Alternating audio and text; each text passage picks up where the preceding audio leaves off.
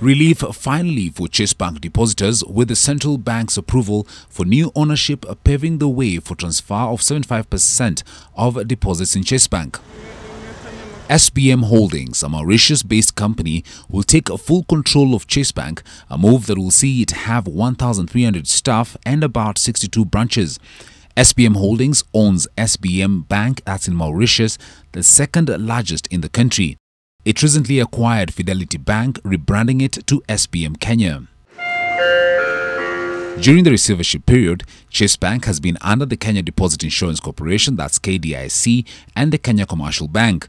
KDIC will meet Chase Bank depositors next week on Wednesday and Thursday to explain the takeover.